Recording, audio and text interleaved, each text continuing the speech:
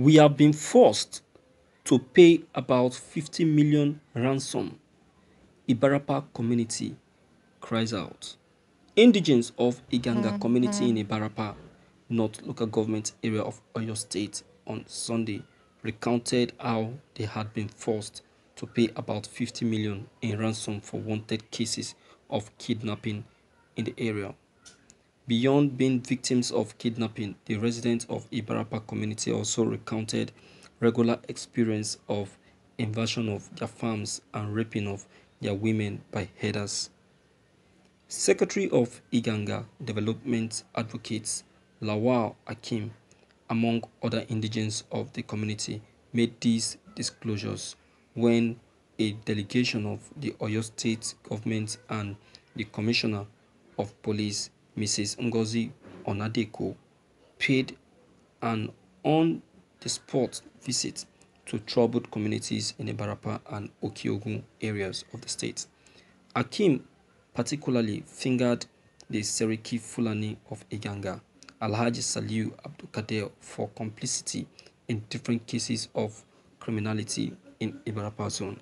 The caretaker chairman of Ibarapa North-West Local Government Council Development Area, Okediji Olusegun, also corroborated the allegation leveled against the Seriki Fulani of Iganga, saying that the traditional ruler had been fingered in the series of security challenges in the area many times.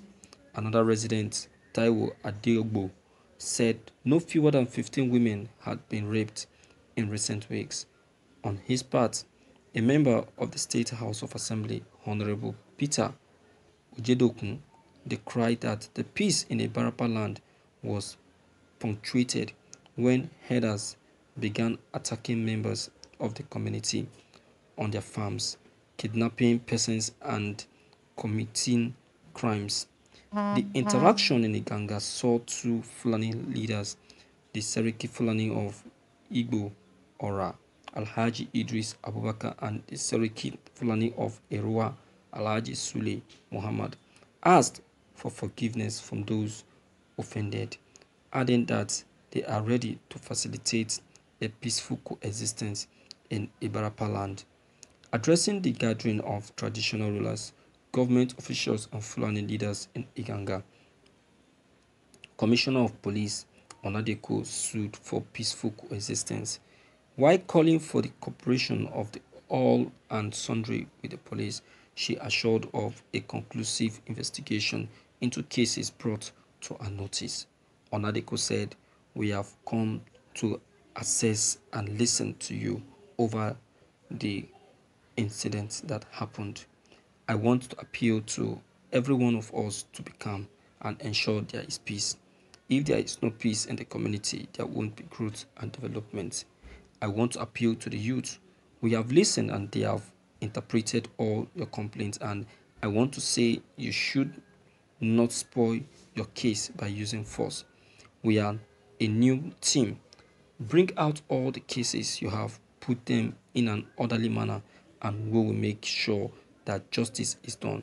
So I want to enjoin all of you to be peaceful and live with one another in peaceful manner. If we live in peace in this community, we should be able to identify kidnappers, robbers, and rapists. It does not matter where you come from, whether you are Igbo, Yoruba, or Hausa. Actually, we have the good and bad ones. Criminality is not only ascribed to a particular ethnic group, it cuts across all the ethnic groups." Also speaking at Iganga, a retired commissioner of police, Fatai Owoseni, said the state government was working closely with the police to fish out criminal elements. He disclosed that 51 suspected criminals linked to kidnapping and other crimes committed in Okiogun and Ibarapa areas had already been arrested, adding that while some had been charged to court, others will soon be arraigned. Owoseni also appealed to the community leaders, youths, and Hausa Fulani residents to eschew violence and live in peace. Thank you for listening to this news.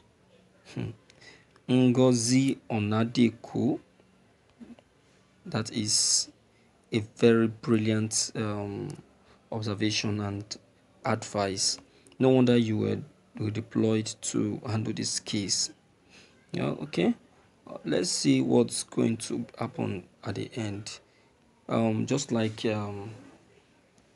was said and explained to you by the community, you can see that is to tell you that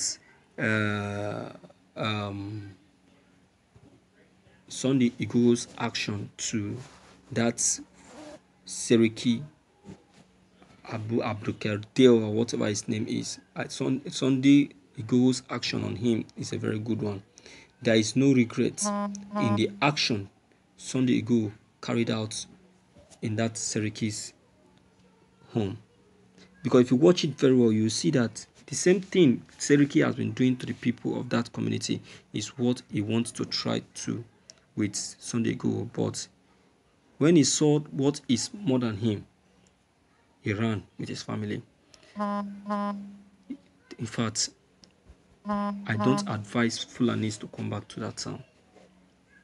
I don't have that because I sense every sense of criminality in that Seriki and any other Seriki, because this Seriki, I believe that they are the head of the Fulanis. So they are the one in charge. They are the one causing all of this havoc. They are the one causing this kidnapping that is taking place. So there is no doubt that all these are happening because of them. So this issue of herdsmen coming back, I don't subscribe to it, and I will never subscribe to it. The apology is nonsense. It's nonsense. To me, it doesn't make sense.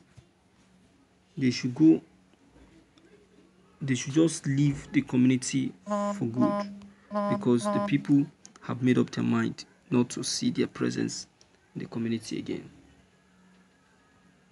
You agree with me that if these people are allowed to leave, there will be peace in Oyo and Ondo State. In fact, Southwest at large, and that is what is going to happen. All right.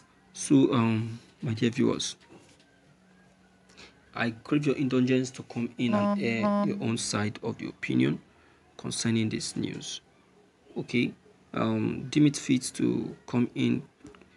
If you are new on this channel, click on the subscription button as well as bell button to get updated whenever we upload any new videos.